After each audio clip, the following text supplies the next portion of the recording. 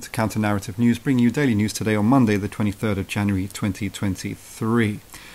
Going to India, the BBC has just released a documentary critiquing and exposing elements of the far-right BJP Modi government in India.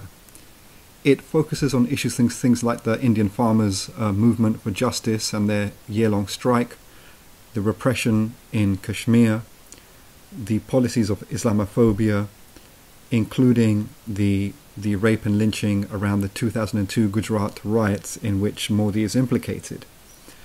The Modi administration has responded by attempting to quote-unquote ban the documentary in India, instructing social media to remove it from their platforms, which most of them have obliged, which is a really bit of a self-defeating approach from the Modi government, because on the one hand the hyper-defensiveness indicates some level of culpability and guilt complex, and also censoring it in the manner in which they're doing just brings more attention to the documentary itself. Also, the BJP leadership and followers claim some kind of British colonial bullying in regards to this and what has happened.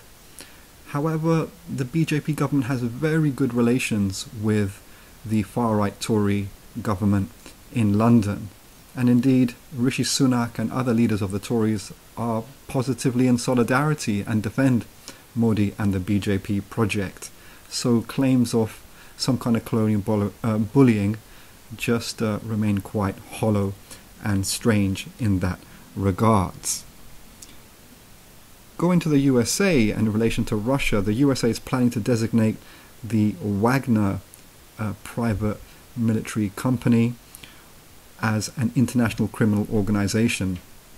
Prigozhin, who runs Wagner, is very close to Vladimir Putin, and it's a parallel military force of the Russian state, deployed very much so in Ukraine in tens of thousands of numbers, 80% plus of which are forced recruits from the Russian prison system, as we have reported on recently, including jailed Africans in Russia who end up dead in the theater of conflict in Ukraine, pointing to a very disturbing trend and reflecting on the deeply white supremacist, violent, racist nature of the Russian state, its armed forces and its culture, and of the Wagner group itself, which is also implicated in massacre against civilians and others across Africa.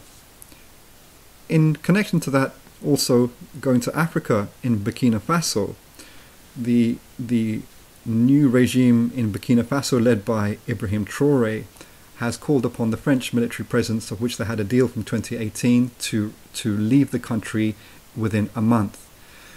The new coup leaders and a lot of their supporters in Burkina Faso are arguing that they're conducting this because they feel that the French military presence has not really seen any progress in opposing death squads in the form of Daesh there. One is not so sure that Russia's military penetration into Africa, and particularly of the violently racist Wagner group, which is conducting massacres all over the place and conducting its own neo-colonial looting of African labor and natural wealth, will do anything particularly better comparatively than the French neo-colonial presence there. Russia does not have the same colonial past as the French and other European colonizing powers, that's true. But also Russia today is not the Soviet Union, and the Russian leadership in Putin and Lavrov like to somewhat manipulatively use the Soviet legacy in Africa, which was definitely relatively a much healthier relationship that actually sought independence and socialism in Africa, to the neo-colonial relationship of Russia and Africa today. It's argued by many, and there's definitely some substance to this, that some states in Africa are replacing one neo-colonial power for another. Russia is not going to answer the needs and the concerns of the people of any African state, and not Burkina Faso, as we go forward. And our prediction is that that will be proven to be the case in the not too distant future. Finally, going to Latin America and Peru, protests are still continuing against the right-wing regime there. The armed police have raided the San Marcos University in Lima, which was used by students and others as a base for protesting against the regime there. Over 100 people have been arrested on the campus, leading to further protests from the students. It's quite clear in Peru that nothing can hold back the protest movement until they win their strategic demands. That's daily news from Counter Narrative News coming to an end. Please continue to encourage your contacts and friends to subscribe to our YouTube channel. Follow us on Twitter at counter_CNN. Please do continue to like, comment, and give us feedback. We wish you all the best.